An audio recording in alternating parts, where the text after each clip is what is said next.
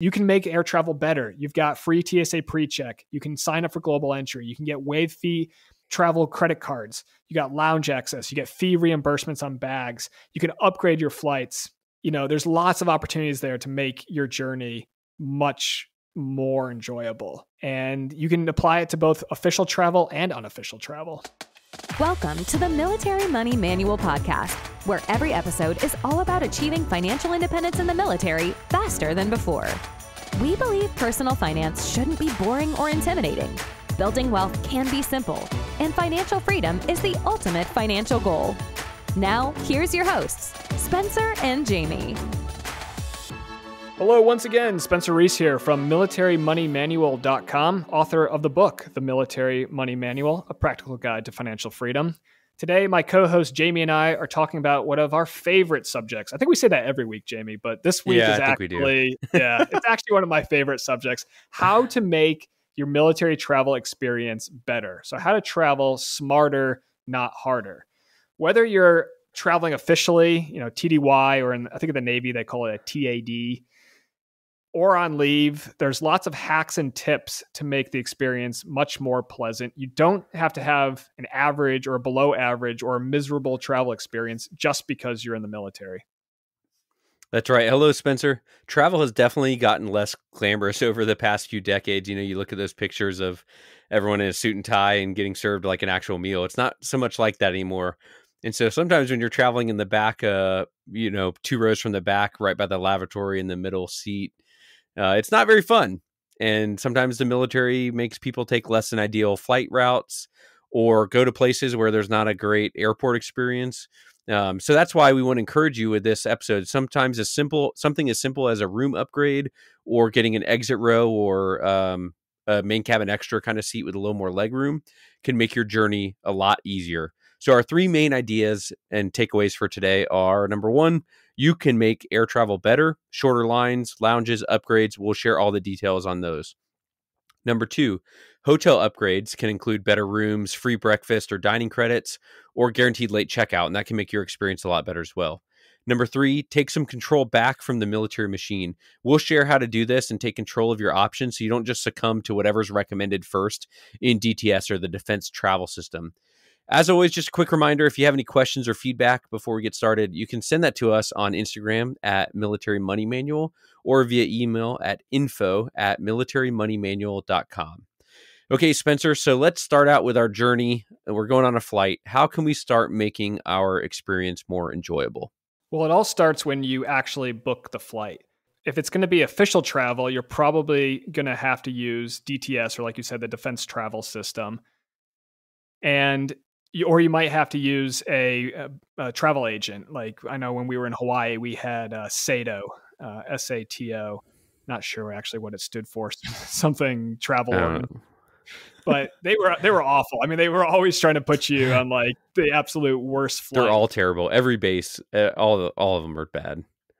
But one thing that a lot of people don't realize is as long as you can log on to DTS, I mean, you can book your own tickets for a lot of TDYs, a lot of official travel. You don't always have to just call up a travel agent, sit on hold for 4 hours while you desperately try to get the ticket booked because you're leaving tomorrow. I mean, you can log into DTS and you can select your own flights on there. But if you're traveling on leave, or you're traveling for your own on your own, the credit card that you actually make the booking on can have a huge impact. So first of all, I mean, there's the points that you can earn. So like on the Amex Platinum card, you can earn 5x Amex points if you book directly with the airline or on AmexTravel.com. On the Chase Sapphire Reserve, I think it's 5x points if you book on the Chase Travel Portal, and then 3x points if you book directly with the airline. And they come with travel insurance. So that's a lot of these cards offer trip delay, trip interruption insurance. Like on the Chase Sapphire Reserve, if your trip is delayed for more than 6 hours, it's covered up to $500 in reimbursement per ticket purchase. So if you bought a ticket for you, your spouse, and your 3 kids, then you're all covered up to $500 per person. So that can be really great if you're going to have to stay at a hotel overnight and it's $200 for a room. I mean, heck, you could get 2 rooms and put the kids in one, and then you and the wife in the other. Or get maybe it's $400 for a suite with with some extra bedrooms, and you can do that. So it's usually up to Yep. $500 per ticket purchase. The Chase Sapphire Preferred is a lower tier card, so that actually requires a 12-hour delay or a required overnight stay before the trip interruption or trip delay insurance kicks in. On the Amex Platinum card, and actually this is true on the Business Platinum card, the Hilton Honors Aspire, the Amex Marriott Bonvoy Brilliant, and the Amex Delta Sky Miles Reserve, both the personal and the business versions, they both come with trip delay insurance. And again, it's $500 as long as your trip is delayed more than 6 hours. That kicks in right away. And, I've had to make these claims a few times, and they're actually usually pretty basic. I mean, you put the charges. Usually it's easiest if you just put the charge on your card. And then when you make the claim, when you make the insurance claim, you just say, hey, here's the information. My trip is delayed. It was supposed to leave at 10 o'clock at night. It ended up leaving at 6 o'clock the next morning. I stayed in a hotel for a couple hours. Here's the receipt for the hotel. Here's the taxis I took. Here's the meals I bought. And then they just either send you a check or they just, reimburse your account. The other thing you can do too is book through travel portals. So Chase and Amex both have travel portals where sometimes they actually have some really good deals on flights. So Amex has the Amex Insider fares, and those can sometimes be I think it's like 10% cheaper if you use points. So not always the best use of points, of your Amex points. Sometimes you can get a lot more value if you transfer them to travel partners, but those are also really good. Yeah, one thing to watch out for on the travel portals is, especially right now since COVID, almost all the airlines, if not all of them, at least US, are offering free flight changes. You only have to pay the fare difference. There's no more change fee for most airlines. If you book through a travel portal, like the Chase travel portal, for example, you have to call Chase to make any changes to your flight.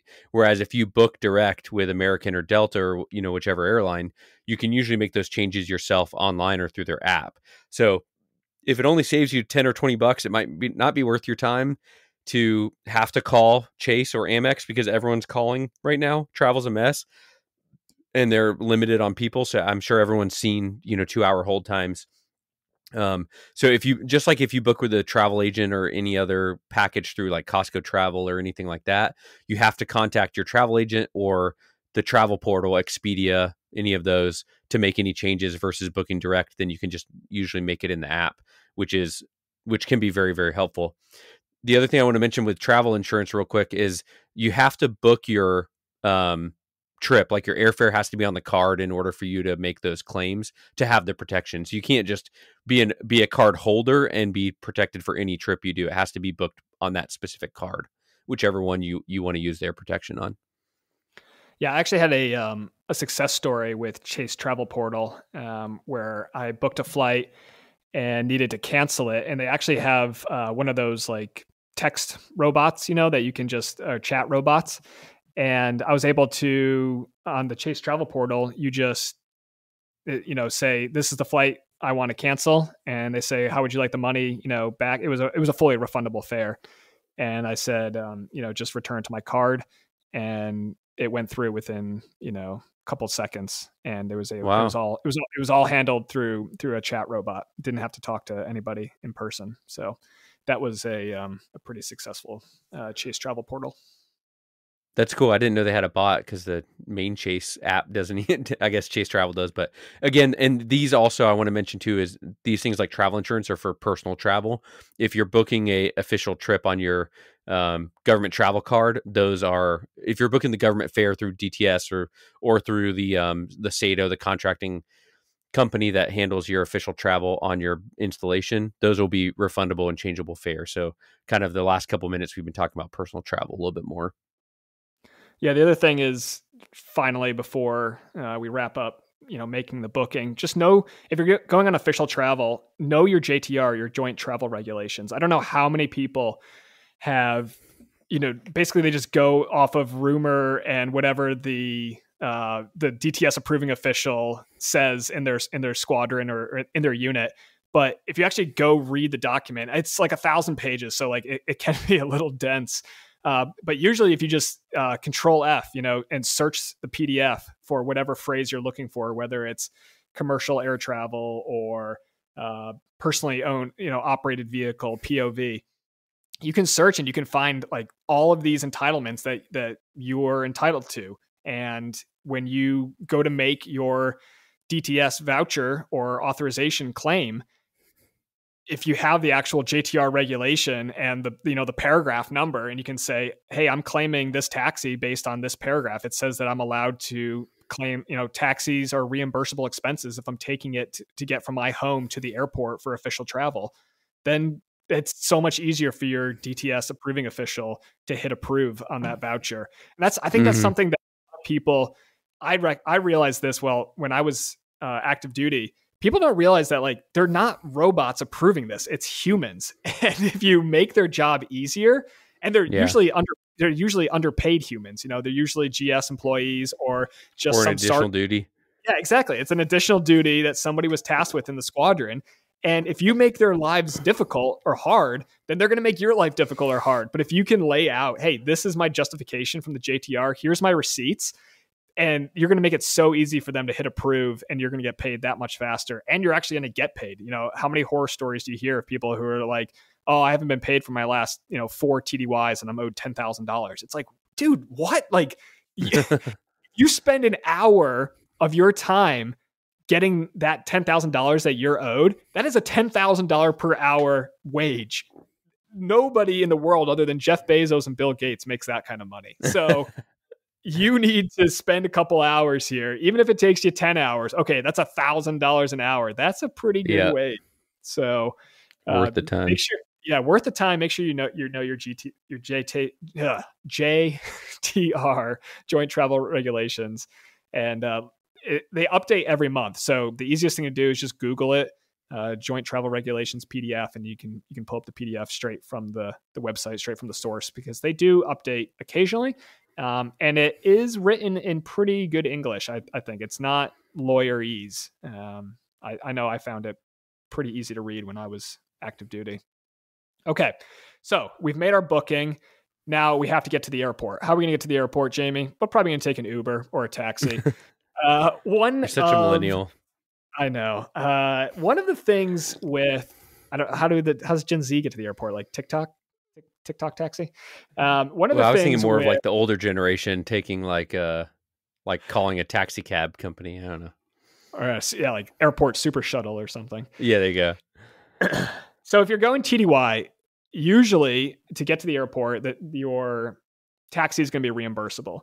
And I think for those expenses, it's recommended to use your GTC, but it's not actually required, quite like airfare, hotels, and other travel-related expenses, like official travel-related expenses. So I think you should probably use your GTC, but sometimes they don't work. So, do that at your own risk. Always best probably to use your government travel card for official travel-related expenses. And the other thing too is if you got Uber credits in your Uber account, just book the trip. And if the Uber credits apply to the trip, that's okay. Make sure that when you claim the expense, you're just claiming the total amount of the trip, not just what went on to your GTC. The other thing too is remember to tip. Tips are included as part of the fare. So don't be stingy. Give them 15, 20%, 25%. Especially if it's early morning or late at night, or they were, you got like really good service, throw them a tip. It's not your money. It's the government's money. So don't be stingy with it. If you're on leave, then hopefully you've got some Uber credits. The Amex Gold is $10 a month. Amex Platinum is $15 a month, except in December it goes up to $35 a month. And that's $200 a year right there. So I know I've been able to stack my Uber credits. So I think right now I'm getting like $105 a month in Uber credits across a couple platinum cards and a gold card. So that's a great benefit there. And that's basically either it's a free meal or two on Uber Eats, or that's a free trip to the airport in an Uber when I need to go on, when I'm going on leave. Sometimes Ubers though can be hard to schedule, depending on where you live. I know a lot of places now actually let you schedule an Uber like for the next morning, which is a great service. but sometimes you live in a place where you can't do that. You don't have Uber, or there's just a cab company. So just remember that sometimes you have to call them up and actually just, use the phone and book a cab, book a shuttle, like Jamie was saying, for the greatest generation out there. The other thing too is if you don't want to take a taxi, or you've got a lot of bags or something, or it's just more convenient, you can drive your own car to the airport, park, and then get reimbursed for the mileage to the airport and back to your house. And you can also get the parking reimbursed as well. So, when I was an approving official, if someone went and parked at the airport for like 3 months, okay, that's kind of ridiculous, man. Why didn't you take a taxi? But if you are just going on like a 1-week trip, and the cost of 2 taxis, from your house to the airport and back is going to be $150 and parking is $120. Well, then you're actually saving the government money by driving your own car to the airport parking. And I think mileage these days is like 50 cents. That should probably go up a lot based on inflation and gas and everything. But yeah, I actually just saw an announcement tonight that it went up to 60. I think it was 62 cents for TDYs and like 22 cents for PCS. So we got a slight bump in mid June here. But whatever you choose for getting to the airport, whether a taxi or parking, just know it's reimbursable. I think, it pains me when I hear people say like it's not worth their time to input the expense into DTS. Like it's the government's job to reimburse you for expenses you have for official travel. So take the extra 30 seconds, 3 minutes, whatever it is, to put in your expenses like taxis and parking, because you shouldn't have to pay out of pocket for that. And if you do, it just hurts your own wealth building and financial independence journey. So that's how to get to the airport. So the next topic we want to hit is checking bags. So each U.S. airline offers a very generous bag policy for military members and their families. And specifics do vary by airline, whether or not you're traveling on orders or on personal travel. So be sure to look that up before your trip. But the easiest way I found to do it is just simple Google search, like Delta military bags or United military baggage policy, something along those lines, and it should pop right up. Recently, my wife and I flew on American Airlines from to and from Cancun for vacation, which I would not recommend. Not the greatest American Airlines experience. That's for another day. But their policy for leave travel allowed 2 free bags for personal travel. And if you're on orders, it's even more. So when we flew Delta on our PCS to Hawaii a few years ago, it was 5 bags. I'm pretty sure that's still the policy, but 5 bags per person listed on the orders. So my family of 5, we could have checked 25 bags for free. And a lot of times the airlines even allow you to be over 50 pounds as well, especially when you're traveling on orders, which is great for a long TDY or deployment where your bags are just ridiculously heavy for all the gear that you have to bring. Excuse me. So we brought 14 checked bags when we moved to Hawaii, and they were all covered, plus our carry-on bags. So checked bags are great. Let's see. Another good tip on baggage is that some airlines, I've seen this with American for sure, is when the agent verifies your military ID at the kiosk, you go to the self-help kiosk and say you want to check bags, and then you hit I'm military, and the light comes on, and then you have to wait for someone to come over. Once they say, yes, I verify their military ID, a lot of times the exit rows or main cabin extra seats open up, and you can get those for free after they've verified your military ID. And it also then prints out your bag tags as priority. So they'll put that, bright orange thing in there. And theoretically, that means your bags come out first and at the baggage claim. Did not happen to us on either leg of our trip with American on this time. No, never. They were marked. They were marked priority. They just didn't actually get any priority. Anyway, I'll try not to complain about them too much today. If your bags, for some reason, don't get waived by the airline, this is probably more specifically of your family traveling without the service member, because the service member is covered on all U.S. airlines, I'm pretty sure, whether leave or on orders. But your family is not. That's a great use of your $200 airline fee reimbursement on the Amex Platinum card, or on the Hilton Aspire card. For example, it's $250 a year for the airline incidental fees. So that's a good chance to use that if you don't have a better way to use it. For example, in a few weeks, my wife is traveling on Delta without me. It's just her and the kids and she doesn't have status with Delta right now. So we plan to use our Amex Platinum $200 airline fee credit to cover her bags each way, which again, if you have multiple Amex Platinums, or I have one, my wife has one, I have 3 and she has 2. Spencer has like 14 of them or 9, I think. You can all these stack. So you can double them up. So instead of 200, I have 600 and she has 400 a year. And you can obviously change them to be with whatever airline you want. They don't all have to be with the same one. So they don't cover any real military benefits on bags for personal travel unless the service member is traveling with you. So that's an important note. But when you're traveling on orders, you should be covered by all U.S. airlines. When you as a service member are traveling on leave, you're covered. Your family, if they're with you on orders, is covered. Your family for personal travel is not. So the bags all go under my name when we're on leave, for example, if we have a small enough number of bags to be covered by the policy. Right. Yeah. And even if it doesn't cover all the bags, it'll cover a few of them. So yeah.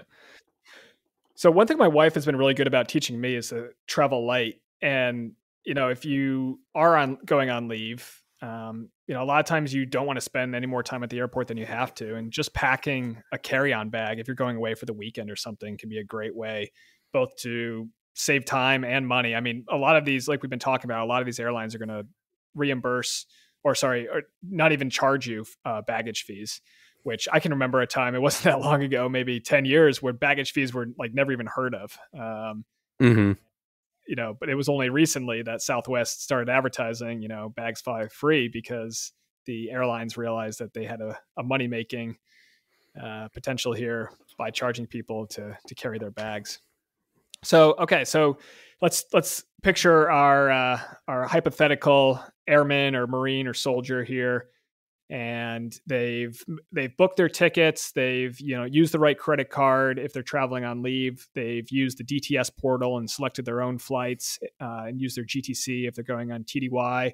They got to the airport in their Uber, which was paid for by their Uber credits, or is going to get reimbursed by their approving official when they submit their DTS travel voucher. They went to check their bags in. Bags are free, no problem there. Now they're going to get through security. So I guess we should have mentioned this when you made the booking, but TSA PreCheck is an absolute essential. And the way that you're going to see this when you make the booking usually is it's going to say known traveler number, or KTN. And what that allows you to do is on the back of your CAC ID card, Common Access Card, you're going to find a DoD ID number. And all you got to do is stick that 10-digit number, I think it's 10 digits, it's 10 digits because the Social Security is 9 digits. You put that DoD ID number into your known traveler number, and boom, you should have automatic TSA PreCheck applied. A couple reasons why you wouldn't get automatic TSA PreCheck applied is if you've used like a nickname or something when you made the booking. So make sure that whatever name is your like official real name on your DoD ID is the same name that you use to make the booking. I found sometimes middle names get confusing, whether you use your middle name or you don't use your middle name, or use a middle initial. So usually when I make a booking, I just do first name, last name. And then the other thing that has to match is your date of birth. And so that's, I actually made the mistake a couple of years ago where I put my wife's date of birth into her profile and her date of birth into my profile on Delta. And so for years we were like, why can't we get TSA PreCheck to work on Delta? And it was because we had the wrong birthdays, and they still let us work. So I don't know what that says about their security. Yeah, so TSA PreCheck, and that's free if you're a military service member. So as long as you have a CAC ID card, which I think almost all guardsmen and reservists are going to have as well, usually. I know pretty sure in ROTC we didn't have a DoD ID number, but maybe they do now if you're contracted. I'm not sure how that works for I'm not sure. Academy cadets. They probably get a military ID. So, yep, if you get that DoD ID number, that's free TSA PreCheck. Make sure you drop that in there. What is that going to let you do? Well, if you've ever traveled, you're going to see there's one line at the airport that's moving quickly and is short, and there's another line at the airport full of very angry-looking, sad people. They're in the regular line. Even paying for TSA PreCheck, which I think is it $50 for 5 years or $100, $80? I think it's $100, maybe 80, 89, maybe. I think it might have gone up recently, but You pay for TSA PreCheck. It's like $20 a year for 5 years. It is the best $20 you'll spend in that year because you're going to get, I remember going through Honolulu airport and TSA PreCheck line would take us less than 7 minutes to get through. And I would see people sitting in the regular line for hours. And I was just like, man, if you're going to fly once in the next 5 years, sign up for TSA PreCheck. But you don't have to if you're in the military because you got that known traveler number. You just drop it in there. And you can use it for all your airline reservations anytime you're coming in and out, or anytime you're flying domestically inside the United States. You're going to go through TSA. Obviously, it doesn't work overseas because they don't have TSA. And then you can also put it into DTS as well. So you just put it into your DTS profile, and when you go and make an airline booking, it'll automatically add it. If you forgot to, you can look up the booking using the booking ID, whatever, the record locator. And then, and then you can either, usually you can just do it through the app. So if you're flying Delta, you put the record locator into the Delta app, it'll find your trip, and then you can add your Delta, frequent flyer miles number, which you can add when you make the booking in DTS as well. And you can add your known traveler number, which again is just from the back of your CAC, and you just get that 10-digit DOD ID number and drop that in there. Now, military spouses don't get TSA PreCheck because they don't have DOD IDs. They're not active duty service members, unless, there are also active duty service members if you're a mil-to-mil couple. But if you're a civilian military spouse, then you're not going to get free TSA PreCheck. So what should you do? Open up one of those premium travel cards. So like any of them, basically anything that charges an annual fee normally, but for a military service member, waives the annual fee. So we're talking about MX Platinums, Chase Sapphire Reserve, Capital One Venture X card, Chase Sapphire Preferred, I think. Basically, Marriott Bonvoy Brilliant, Hilton Honors Aspire card, Delta Sky Miles Reserve card, any of those top tier cards travel cards is going to reimburse your TSA PreCheck sign up fee or global entry. And so what I recommend you do is you sign up for global entry. And the other thing to do is if you're in the military, also sign up for global entry by using one of your credit cards and getting the fees reimbursed. And usually they reimburse the fees every 5 or 4 years. So you can just keep it rolling as long as you keep the card open, which is a great deal. And what global entry allows you to do is it gives you a known traveler number. So you can drop that in when you go through TSA PreCheck or you go through TSA inside the United States. But what it also allows you to do is when you come back into the United States, you get to skip the normal customs and immigration line, and you go to a special line that has automated kiosks. You scan your passport, and it takes a photo of you, spits out a little ticket. You take that ticket up to the customs officer, and they might ask you a few questions, and away you go. But Jamie, you recently just came back into the U.S. from Cancun, and you said that it was even easier than that, right? Right. We, like you said, we scanned our passport. It took a picture of us at the self-help kiosk, and then we got the ticket. We had no line at global entry line, and we gave our ticket to the customs officer, and they looked at it, took it, and said, "Have a great day, welcome home." And they didn't, there was no question. So basically the global entry does a background check that says that this person is no risk of smuggling drugs and contraband in. They understand the rules. You have to acknowledge I know I'm not allowed to bring meat or, dairy products back into the US, and all that stuff is part of your application. So they mitigate the risk of not checking you as thoroughly as they do the main line by making that all part of your application process. So definitely recommend global entry, like you said. Again, that helps coming back into the country, where a TSA PreCheck helps get through TSA and the normal security line when you're boarding in the US. It's a great combo. And if your military spouse or any other dependents that don't have a DOD ID number, like you said, they get global entry. It also comes with TSA PreCheck. So for the spouse, there's no reason to not get global entry because it's killing two birds with one stone. And if you live in along the border, there's another, is it Nexus, or there's another one where if you're driving Nexus across the border, that's Sentry. also covered. Yeah. So. Yep. And then the other thing with global entry is you usually have to go for an interview. And I found that if you try to make a appointment for a remote interview, there's no availability for the next 2 years. I don't know what's up with that. Maybe their system is broken, but usually you can be conditionally approved, and then you can go for your interview on arrival. So my wife actually did this when she came back into the US a few years ago. She flew in through LAX, and she went to the global entry line, and there was just like a little sign, and it was like interview on arrival, because she had applied for global entry. So she went up to the person, they asked her a few questions, took her picture, and then a couple, weeks later, she got her card in the mail and she was approved for global entry. So you can either go to a Customs and Border Protection CPB office and do the interview, which is how I originally did it when I applied for global entry and I was living just outside of Philadelphia. Or I think the easiest way to do is just do the interview on arrival. So apply for global entry, get conditional approval, leave the US and then come back to the US. And when you come back into the US, you can go do your interview and then get approved for global entry while you're coming back into the US. And you can also do it. There's a lot of pre-clearance facilities around the world. So I think there's one in the United Kingdom. I know there's one in Abu Dhabi, in the United Arab Emirates. There's a bunch of other places that have US immigration pre-clearance facilities. So basically you go through US Customs Immigration in that foreign country, and then you're put into like a little, holding area, and then you board your plane, and then you fly in. And when you land, you are just like a domestic passenger. You just walk off and you don't have to go through immigration and customs again. And that's a great way to do it. You can do your interview there while you're waiting, and then you're done and you're in global entry. And then next time you come back to the United States, you just use your global entry. Yeah, and global entry can be used even, TDY travel or leave travel. So if you have a TDY overseas or a PCS where you're coming back to the US, so you might be, with a group of coworkers and you're the only one that has global entry.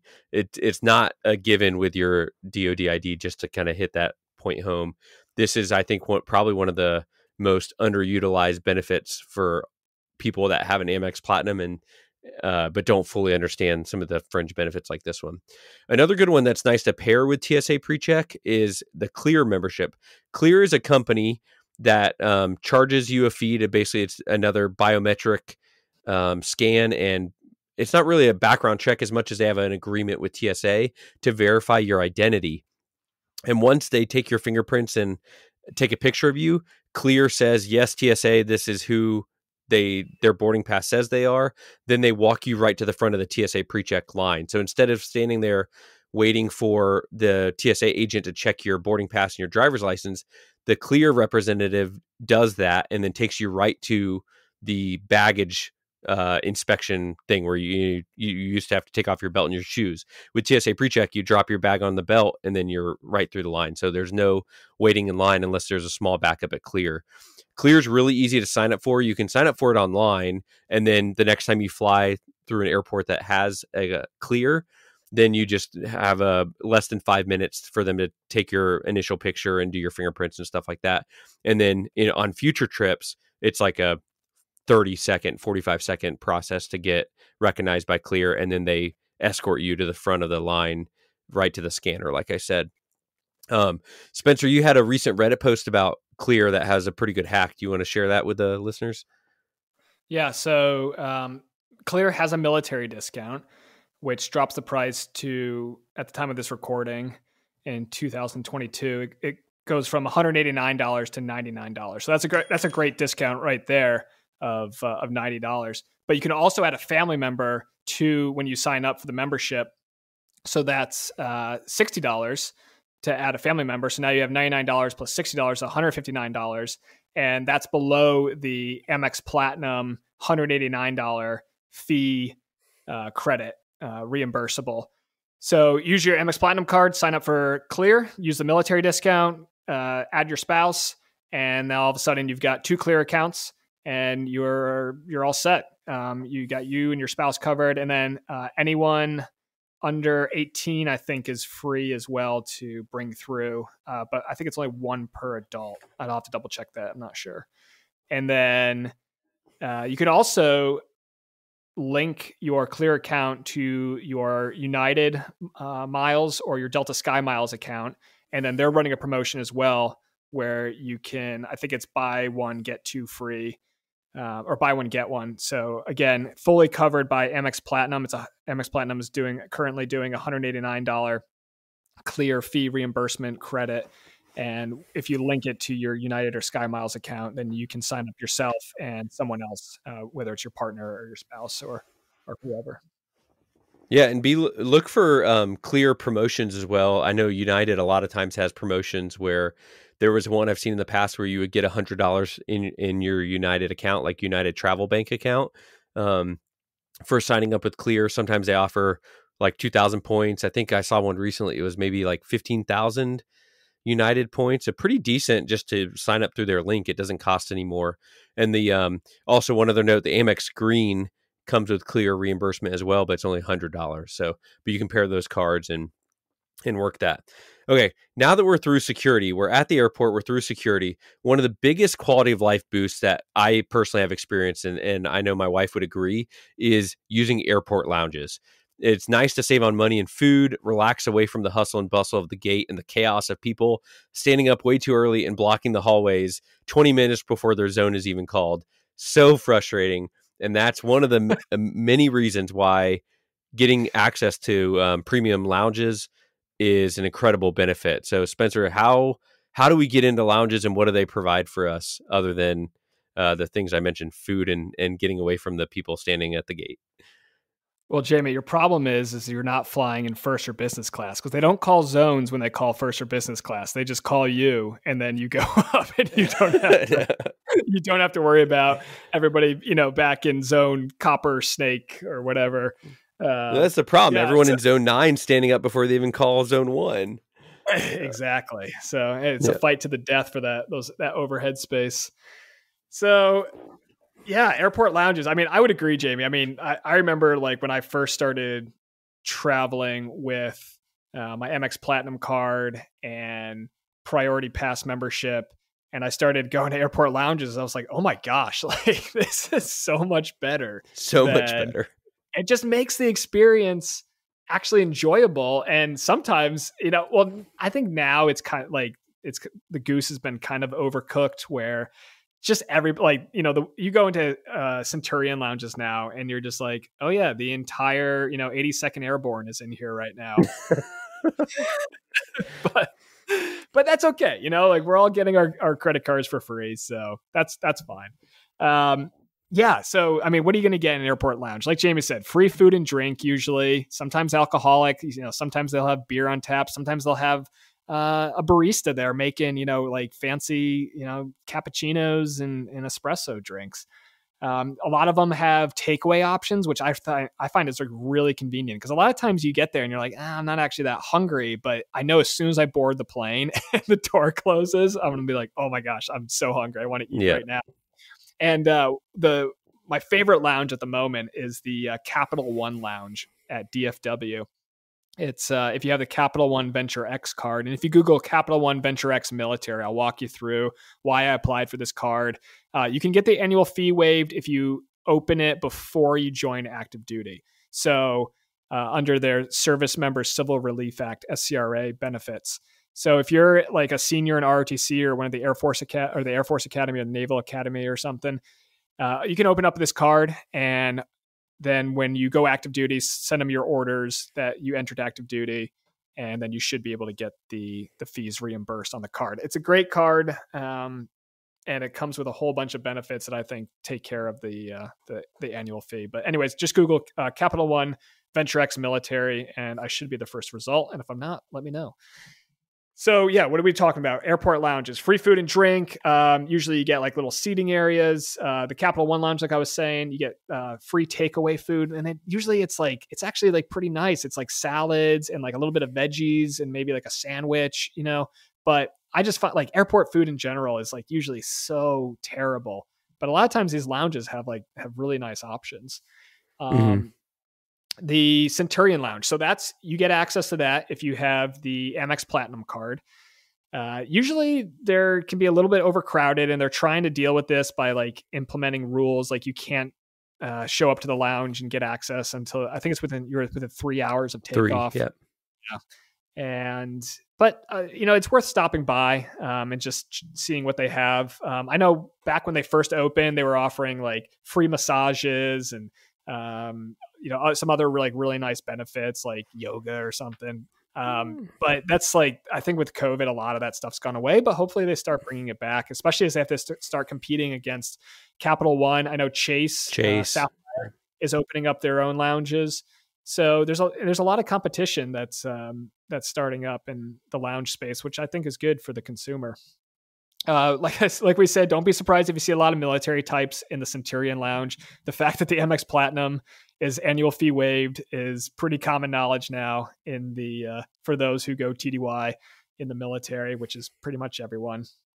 Sometimes they have like showers and stuff too, which can be really nice, especially if you're like on a long, multi-day trip or time zone trip.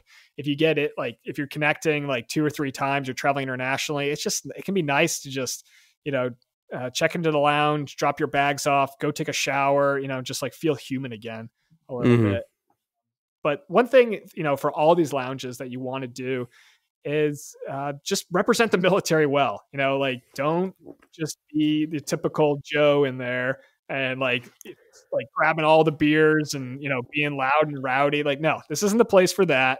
Just jean shorts and a cutoff shirt and a camo backpack. Like you stand out like a sore thumb in those lounges. The camo backpack with all the patches on it. I mean, we've all been there, but it's a tough. I mean, but a lot of times it's like you're gonna have to wear it anyways, right? When you're in your uniform. So. And then, so like I talked about, a lot of the credit cards are doing their own lounges now. And then, but then there's Priority Pass. And so that's a great option. The best card for Priority Pass right now is the Chase Sapphire Reserve, because it offers you the highest tier level of the Priority Pass. The MX Platinum, I think, is 1 tier down. And I can't remember what you lose with that 1 tier it's down. Mostly the restaurants in the airport that cover. A lot of restaurants on the Chase version of your Priority Pass membership, they may have a like $28 voucher for you and a guest at a restaurant at the airport.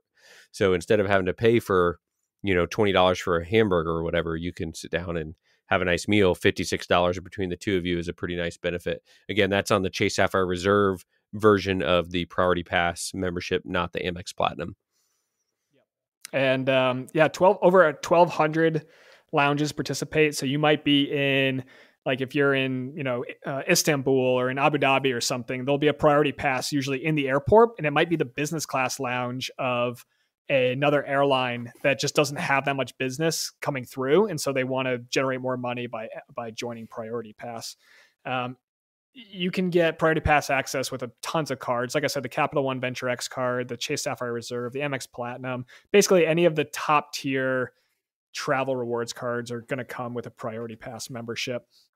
Like Jamie said, you get in-airport restaurant access sometimes. So I know there's this, I think it's in Gatwick Airport.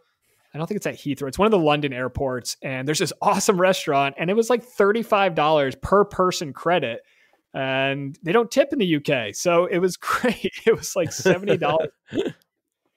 So my wife and I went there and we had lunch, and it was completely covered. So great. I think Priority Pass is an awesome benefit. I probably received definitely hundreds, if not thousands of dollars of freebies from my Priority Pass membership when I travel. And then the only other thing with the Priority Pass I'll mention before I turn it back over to you, Jamie, is it doesn't make sense to stack your Priority Passes. So, with a lot of things, it makes sense to get like multiple Priority Pass memberships. But if you have the MX Platinum and you get their Priority Pass, that's fine. But I really recommend you get the Chase Sapphire Reserve and get that Priority Pass. And the reason it doesn't make sense to stack is because they'll have rules about like you can't use more than one pass per day per restaurant. So you can't just like walk into, one of those Ruby Tuesdays and, buy everybody in the bar dinner or lunch. For sure. Yeah. So if you could really almost just activate the one through your Chase Sapphire Reserve account if you have a couple cards. Most people, if they have one, they have the Amex Platinum. If they have two, they have the Chase Sapphire Reserve, and then they start building from there. So you could just have your Chase Sapphire Reserve card activated through your Priority Pass account through that card, and then don't even bother activating the ones from your other cards. Yeah, I made the mistake very early on where I had my Chase Sapphire Reserve, but I also activated the Priority Pass on my Hilton. I don't think it was the Aspire card. I think it was like the Hilton Honors card, which meant it was like the lowest tier Priority Pass. And then they have like no identifying marks on them. So I couldn't keep track of all the cards in my wallet. Yeah. And I pulled out the wrong one when I went to Priority Pass, and I was charged like, $56 or whatever for using a airport lounge. I was like, what the heck? Oh, because I used the Hilton one. So don't be me. Just open up one account, have one Priority Pass account, and don't be tempted to open up multiples. Use the Chase Sapphire Reserve one, and you'll be all set. Yep, no benefit there. I like to research a tip for you. I like to research ahead of time what lounge options we're going to have for our airport and then our layover and our destination. For example, in the Priority Pass app, it will show you all the lounges that you can use with your membership. And a lot of them, if not most of them, include 2 guests for Priority Pass.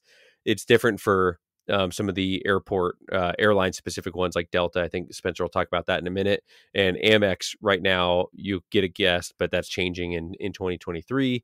So anyway, that'll all be in the app. It'll show you what they have. It'll show you their hours and what terminal they're in, all that stuff. And then in the Amex app, they own the software company Lounge Buddy. So in the Amex app, if you go to your benefits tab on there or on their website, you can see lounges by airport. And it will also give you the hours, the location, and guest access and things like that. So definitely just take a couple minutes as your plane's taxiing to the gate, if not before your trip, depending on how anal of a planner you are, and figure out which lounges you have. I will say at an airport where there's multiple lounges, you might have to do some either Reddit or Google reviews and figure out which lounge is worthwhile. At Honolulu, for example, I think they had 2 or 3 options, and 2 of them were just absolutely terrible. Like there's 1960s cheap furniture in there with like bottles of water, and that's it. Most of the lounges are great, with a lot of them have full bars, have food and stuff like that. Every once in a while on Priority Pass, you'll get one that's basically just a room with some couches in it and nothing else. So just pay attention to which one. Spencer, you mentioned earlier, Chase is building its own lounges, so we're excited to check those out soon. And like you said, more competition is good. And then the last lounge I'll mention is the airline lounges. So United Club, American Airlines Flagship Lounge, you can usually access those if you're flying the airline and in uniform. So definitely represent the military well on those days. If you're coming home from a deployment or whatever, like go chill in the lounge if you want for a couple hours on your layover. A lot of times for Delta specifically, if you have the Amex Platinum card, if you're flying a Delta ticketed route, you can get into the Delta Sky Club with your Amex Platinum card as long as you're flying on Delta on that day. They have different rules. Like for example, right now, Delta, you can go to the lounge upon arrival. Like you land in Atlanta, and then before you go get your car, you can go into the lounge and get a meal, get a shower, or whatever when those finally come back. In the Amex Centurion lounges, you cannot go to the lounge on arrival. It's only before your flight or during a layover. So there's a lot of kind of gotchas there. Just pay attention to it. I promise you, it's worth 15 minutes of research before your flight to figure out what lounge options you have. Yeah, the other thing too is when in doubt, just Google it. I think it was United Lounge I tried to get access to, and I wasn't in uniform. And so I just like looked up the policy, and it was like, yeah, you have to be in uniform in order to access the lounge. So, don't pick a fight with the gate agent. But if you're in uniform and you look up the rules, and it says like, hey, you're on a United ticket and you're active duty military and you're in uniform and you can access the lounge, just ask, you might want to ask the gate agent or the lounge agent, hey, is this policy changed, or, something polite, but it's not worth picking a fight over. And again, like remember that who you're representing, and that if the business person standing next to you who's also checking in, if you start, whining and complaining that they're not letting you get lounge access, it's not going to reflect well on the military. So the last lounge I'll mention is the USO. So who can forget the USO? I think the USO, I mean, it's like the original airport lounge, and a lot of them are great. A lot of them have like big corporate sponsors. Like I know the one in Seattle, I think is Boeing, and the one in San Francisco, it might be Lockheed Martin, or maybe it's one of the tech, Apple or Google or something. But they're great. And a lot of times they'll have like bunk beds, which like if you're on a really bad, like red eye flight or something, it can be great just to like roll in there, take a little nap for a little bit, and then go catch your flight. If you've got kids, they're very welcoming to kids. They usually have like a kids play area. They usually have like an Xbox or something set up so the older kids can, game for a little bit. And then they're all staffed by great volunteers. I actually used to volunteer at the USO at Boston Logan when I was in ROTC at Boston University. And it's free with a military ID to access it. And a lot of times they have like donated food or like other goods, or like little travel bags are like sometimes fantastic. I remember the Philly one, the Philly USO. They always had like these little like toothbrushes and like little toothpaste and everything. And it was great because then you could just like grab one. And then when like after your next flight, you brush your teeth and like, you're like, oh, I just feel like so much better and so much cleaner. And it, you can just throw it out. You don't have to like keep it forever. So I think USOs are great. And I think a lot of people should patronize them. And, even if you are going to go to the MX Centurion Lounge, like just swing by and just like have a look around and like say hi to the volunteers. A lot of them are veterans or military affiliated in some way. Like they'll have a brother or sister or a mom or a dad or a husband or wife who served in the military. And they're usually just like the nicest people. So just swing by, say hi, sign in, because every time they sign in, it gets them a little bit, they can say, hey, look at all the traffic we're getting. And then their corporate sponsors will give them more money. And then if you have the ability, maybe when you're doing your charitable giving at the end of the year, kick them $100, like what would you pay to have airport lounge access? Well, I mean, for the top range priority pass, it's like a couple hundred, I think it's like $500 a year. So, if just consider the USO, it's one of the organizations that I've supported in the past before. And just kick them $100, and you'll support a couple days of a USO lounge somewhere that's open. I know the one in Honolulu, it can be intimidating. Like it could be the first overseas assignment for a lot of people, and they don't know anybody. And it's just nice to have like welcoming, smiling people to who know what you're going through and who have also been in the military. So I think the USO is great. Okay, so you've enjoyed your time in the airport lounge, and I think we've just spent like 25 minutes talking about airport lounges, but they really are, great. And you can get access to all of them by signing up for, the premium travel credit cards, like I talk about on my website, militarymoneymanual.com. And if you want to learn how to like maximize your military credit card benefits, I've got the ultimate military credit cards course. It's at militarymoneymanual.com/UMC3. You can check that out. So like, let's talk about boarding. All right. So usually a lot of airlines call either military service members or, military in uniform to board with Group 1. And if you've got like a lot, if your like ticket is like zone 9 and that you're in the back of the plane, and you're not going to have any overhead space, it might make sense for you to just do it. Just mosey on up there and flash if you're in civilian clothes, just flash your military ID. And, it's a little bit of a walk of shame sometimes with all, everybody else like staring you down, like thinking, oh, he's going to take the overhead space, but it's fine. Don't worry about it. If they wanted to do it, they could have signed up. So,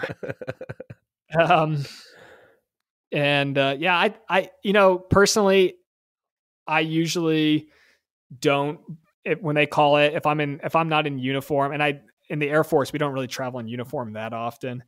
I guess unless we're coming to and from a deployment, but I usually don't take it if they call, the boarding group, and I happen to be in economy for some weird reason. But But yeah, I think, especially if you've got a lot of kids or you got a family, take advantage of it.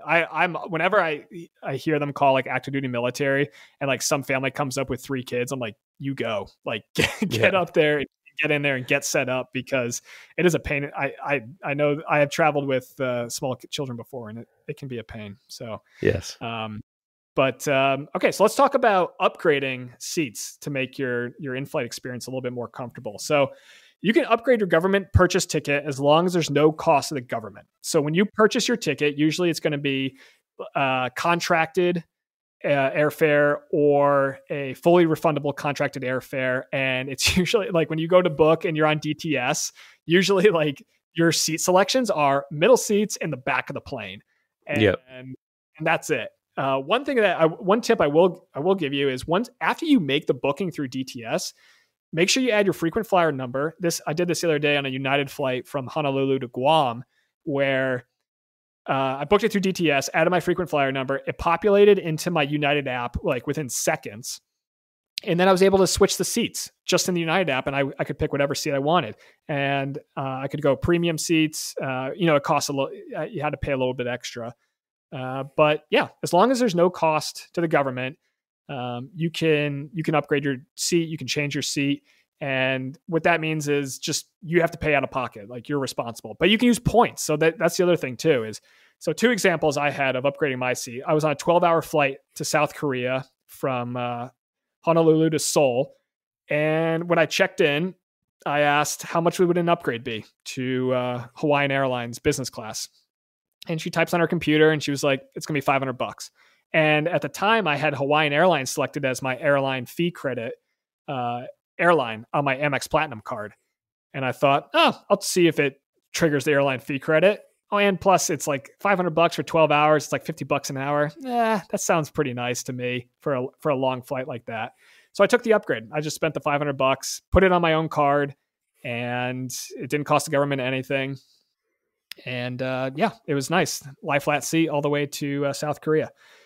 The other time I was able to upgrade was Hawaii to Guam. I was on a United flight, and after I made the booking, I logged into the website, and there's usually like a little button, once you go manage my booking, whatever, and it says like upgrade your seat. So I click on that, and it says, you can spend, I think it was like something absurd, like $6,000 to upgrade to United Polaris lie flat from Honolulu to Guam, or 20,000 United miles. And I already had like a couple thousand United miles already in there. And so all I did was transferred some Chase Ultimate Rewards points from Chase to United, and enough to top me up to 20,000. And then that was it, just 20,000 miles. And I was able to upgrade my seat and fly in, business class lie flat from Honolulu to Guam. And again, didn't cost the government anything. So when I go and claim my DTS voucher, obviously I don't claim those 20,000 United miles. I just claim the cost of the ticket as I booked through DTS.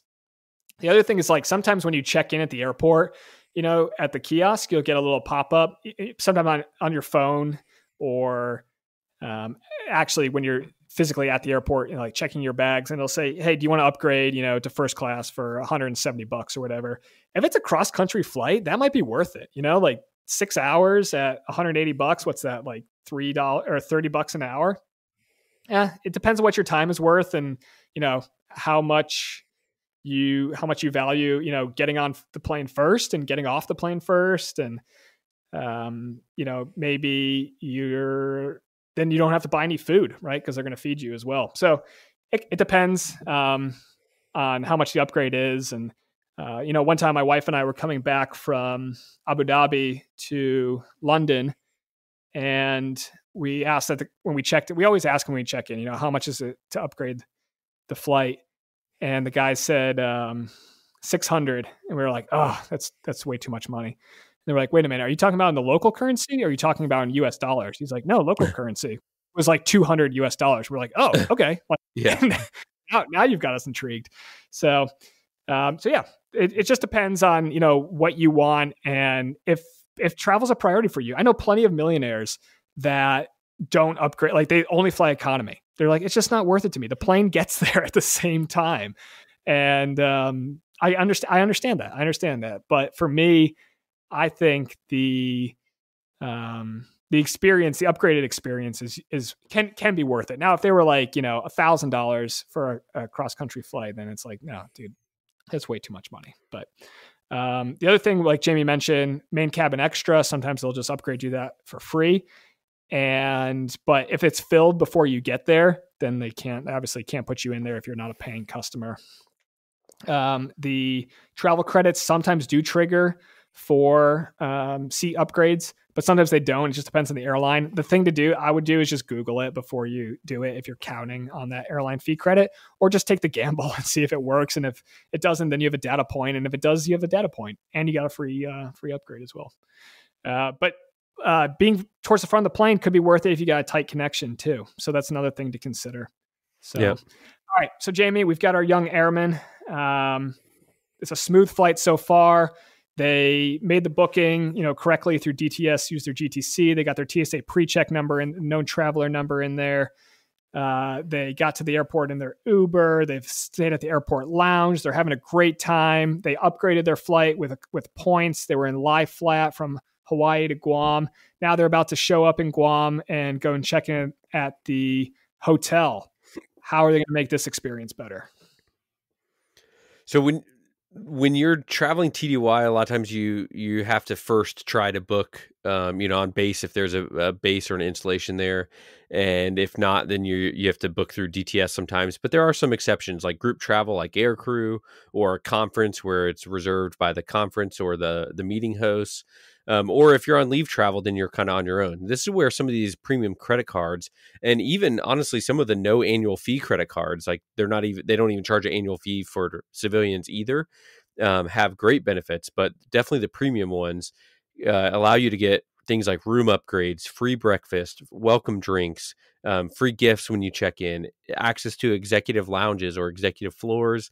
And sometimes even after a long day of travel, something as simple as the Hampton Inn giving you 2 bottles of water and like an apple and a bag of chips is just a nice way to finish off the day. It seems so simple, but just having those little things, like if you're traveling with a group of 10 people and you're the only one that gets handed a welcome bag and no one else has, then people are going to wonder like, hey, how'd you do that? And you'd be like, well, because I have this credit card that my buddy Spencer told me about, I clicked on the link on his website, I took this course or whatever, and now I have status with Hilton or with Marriott or with IHG or with Hyatt.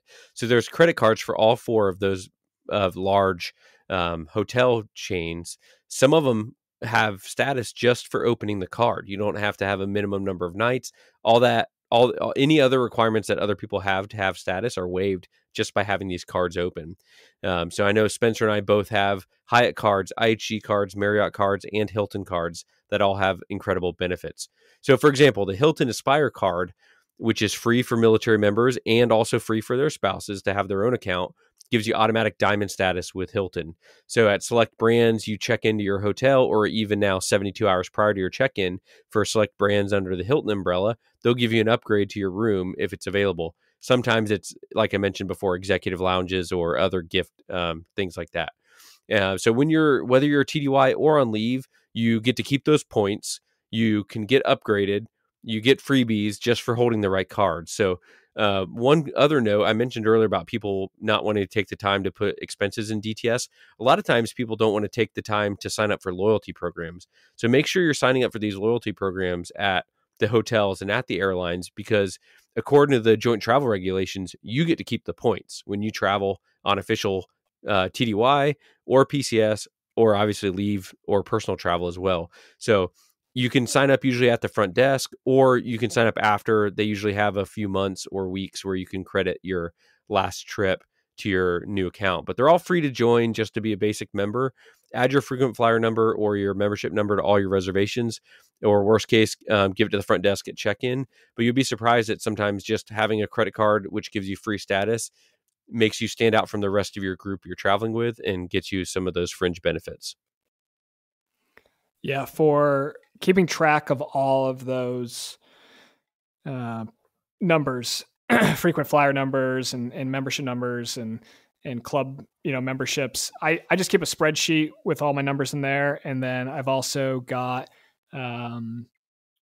Award Wallet is a great website, awardwallet.com. You can keep track of all of your points and miles and stuff in there, except for American Airlines, which is suing them and the points guy, because they don't want people to be able to keep track of their points outside of American Airlines. The other thing too is like just have the app on your phone. If it sends you annoying notifications, just disable the notifications. But I don't know how many times I've checked into a hotel and on TDY. And they're like, can I have your Hilton Honors number? And I'm like, just a second. And I pull up the Hilton app and, it's 2 clicks and I can pull up my Hilton number and just show it to them. Same thing for Marriott. I don't have those numbers memorized. I know some guys you can actually order this on Award Wallet where it's a little credit card size, business card, and it has all of your loyalty numbers printed on there. It's so nerdy, but I appreciate it. I think it's pretty awesome. There was a guy I worked with out in Abu Dhabi who, when we checked in at the Marriott, he pulled out his loyalty card number and was able to give them his Marriott number. So that was pretty awesome. Okay. So, 2 topics to wrap us up here. One of our longer episodes. So thanks for hanging out with us, listeners. Circuitous travel or Liquo travel. And then Jamie's going to take us through rental cars. So we talked about this in detail in episode 29, but what circuitous travel allows you to do is when you're making an OCONUS PCS, you don't have to take the route that they dictate to you. If the, needs of the Air Force or Navy or whatever Army can be met with your proposed routing. So this is great for families. If you've got like a report no later than date at the end of the month, you can leave your present duty station in the middle of the month, take some leave and go wherever you want and get reimbursed for some of the cost or all of the cost, depending on how expensive your tickets would have been. And that's called circuitous travel. So the details are pretty in depth. Like I said, go back to episode 29. And you can listen to that. But it just allows you to take some control back. I know it's like so many people in the military, and I felt this way too, but you just feel like you have no say in like where you go and when you go and how you go. And I don't want to take a rotator out of Baltimore at 2 a.m. Like that just sounds horrible. and so and it's going, and a lot of times it'll stop in like 4 different places that you're not going to. So why not, take a different route where, hey, I'm going to go see my family in Connecticut. And then I'm going to fly out of New York City. And guess what? It's a direct flight to Berlin. And I'm going to see some family in Berlin. And then I'm going to take a train down to, Frankfurt or wherever. And I'm going to go check in at my unit at Ramstein. Hey, that is completely legitimate routing. And depending on the cost of the flight, that it would have, the government would have paid for, you might be able to get the whole thing for free. So, and then the other one too, and this one, I just got an email the other day. A guy is stationed in Guam and he's going TDY back to the mainland. And he's like, can I take some leave to go see families and friends? And I'm like, yes, absolutely you can. And if you take leave in conjunction with the official travel, you can book your own tickets and then get reimbursed for whatever the government, contract fare would have been. And I think it was like from Guam, it's pretty expensive to get back to the US, like $1,600 or $1,800 one way. So that's a $3,200 round trip right there.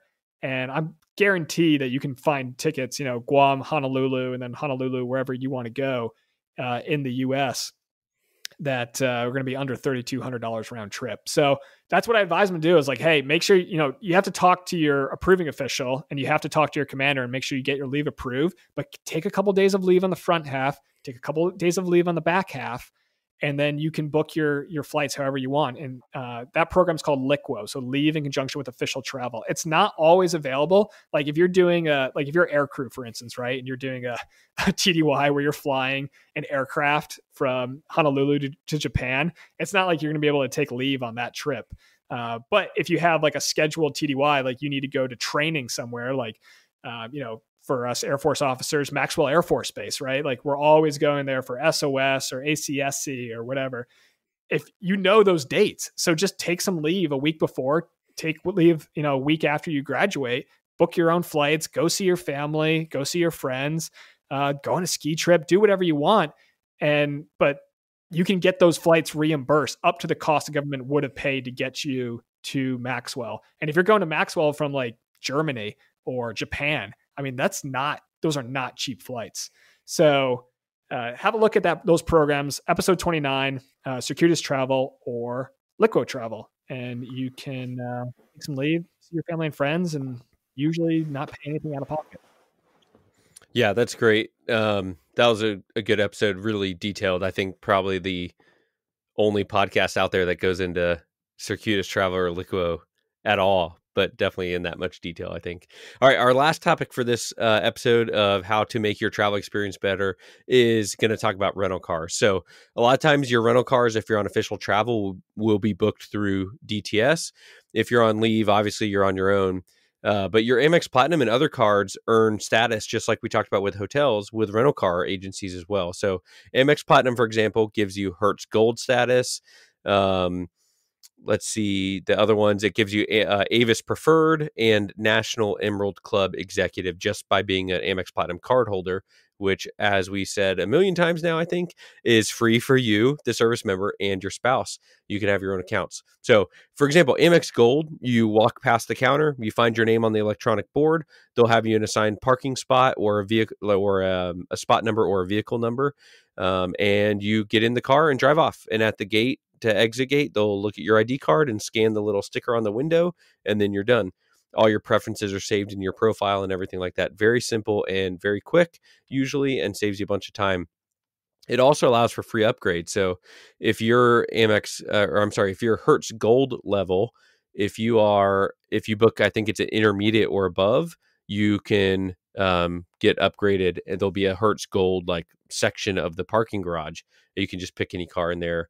So there's all kinds of benefits and things like that. Typically, if you're booking official travel, then you're in an economy car. In very rare circumstances, the JTR provides for different circumstances. Like I think it's if multiple members are sharing a car on TDY, then you might be able to get approval to get a larger car, things like that. But if you're in an economy car, you're probably going to be stuck in an economy car, no matter what your status is. But with Hertz, I was able to get and to earn and keep Hertz President Circle for several years now. It got extended for COVID, which helped as well. So I think I've had it for like over 3 years total. And there's a different President Circle area in the parking garage, and I can just walk up and pick any of those cars, which is really nice. If you're booking through DTS, you can't go in. You're not allowed to go in and say, "Well, I like budget. I'm trying to accumulate points with budget or with enterprise." You have to pick whichever one is cheapest to the government, and they'll be in order filtered by cost to the government. Now, what I've done and I've seen work several times is you can go back into your reservation, into your DTS, and check. Like if you like Hertz or you like budget, just go back in there and check it out. And if it's not cheaper, then you don't have to make any changes. But if it is, then you can cancel your other car and book a new one. And then you're saving the government money and getting to accumulate your status and points with the airline. So you can't really play games with rental cars as much as on official travel, but that's really the only hack that I have is just by going back in there and checking. The other kind of tip I want to say, this is primarily for personal travel because you would use your Amex Platinum for that. But the discount code for the Amex Platinum on Hertz gets you a 4-hour grace period. Usually a rental car company has like a 15 or 45-minute grace period. So if you are supposed to turn it in at 12 o'clock and you show up at 12:40, you're still okay if they have a 45-minute grace period. But like I said, with Hertz and the Amex Platinum rate, they have a 4-hour grace period. So if you needed a car for like 28 hours or for 15 hours, that's a great discount code to look at. And that can make it better than paying for a whole nother day. So there are some options out there for your rental cars, especially on personal travel. And the more status you can accumulate with a rental car agency, the less likely you are to have a reservation and then show up and there's not actually a car available for you. So a lot of great tips today. I think it's important to remember that when you're saving money and you're making your travel experience better, one of the great benefits of making your experience better and saving money is letting these savings accelerate your savings rate and the amount of money you're able to put towards building wealth in your long-term investments.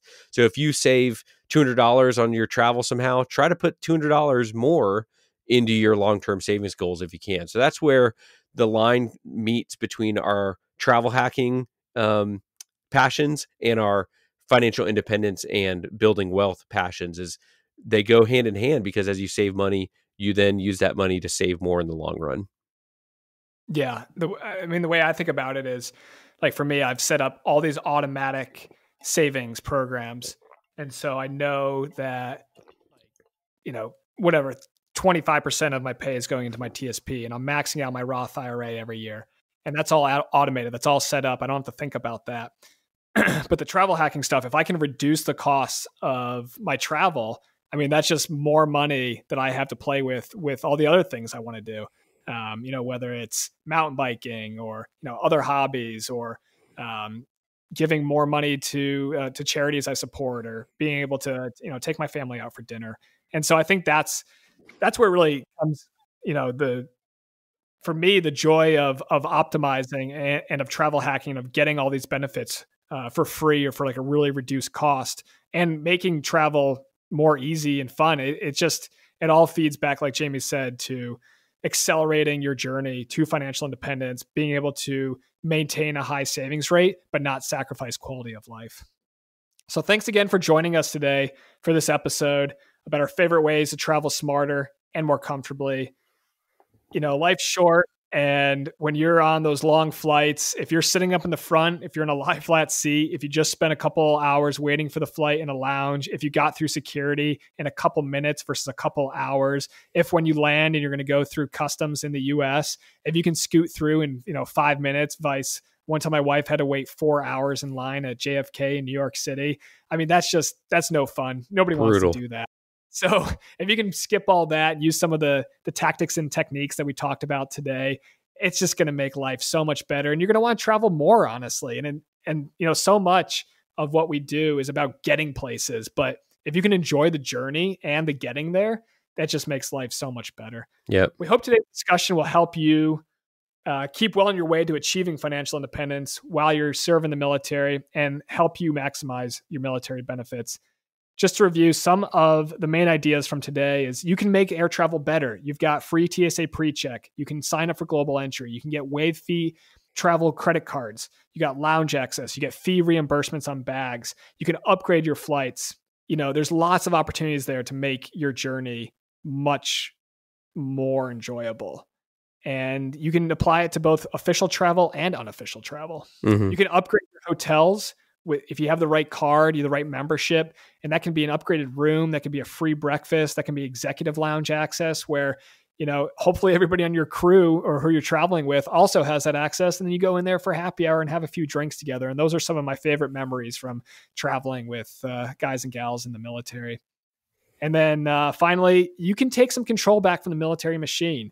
It doesn't always work, but I have so many success stories of people who are like, I was scheduled to be on the 3 a.m. rotator out of Baltimore to Germany. And I'd said, nope, I'm taking some leave and I'm booking my own tickets. And they got reimbursed and they were able to go have a great trip. I've done it myself personally. When we came back from Abu Dhabi and moved to Hawaii, we went on I think it was like a 17-day trip all through Europe and Canada. And it was awesome.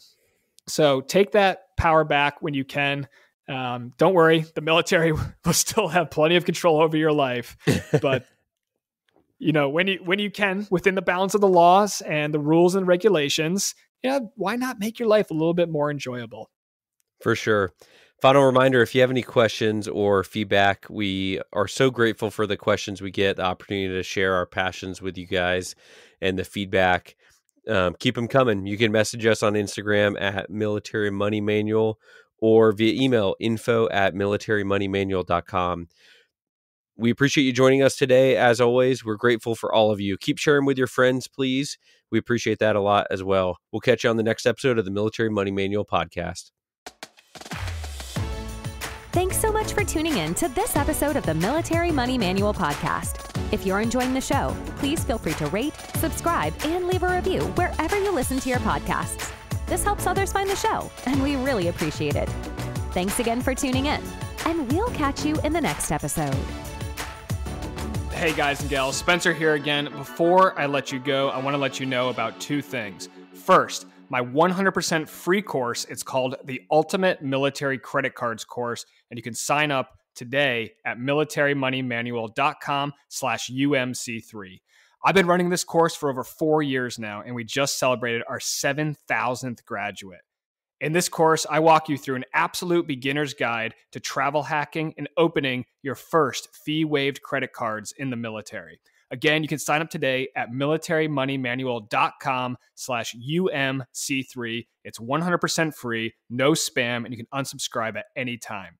Second, my book, The Military Money Manual, A Practical Guide to Financial Freedom, is available on my website and Amazon today. Head over to shop.militarymoneymanual.com, or if you want the Amazon version, search Military Money Manual. This is the book I wish someone had handed me on my first day in the military. In this book, I cover the exact money tactics and investment strategies I used on my path to achieve financial independence while I served in the U.S. Air Force. The book is the best personal finance book specifically for you, whether you're an active duty, guard, reserve, a military spouse, enlisted, or officer. Any ROTC or Academy cadet can benefit from the tactical and strategic advice I lay out in the book. But don't just take my word for it. Here's 2 reviews of the book.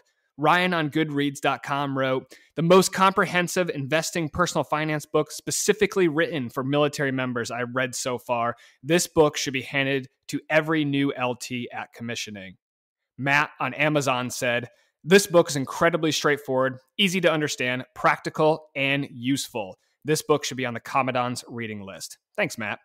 If you're interested in the book, head over to my website, shop.militarymoneymanual.com, and podcast listeners can use promo code PODCAST to get a special discount on the ebook, audiobook, and hardcover book. You can find the audiobook on Audible, the ebook on Amazon Kindle, and the hardcover book on Amazon, or again, head over to my website and use promo code PODCAST for a special discount. Thanks for listening.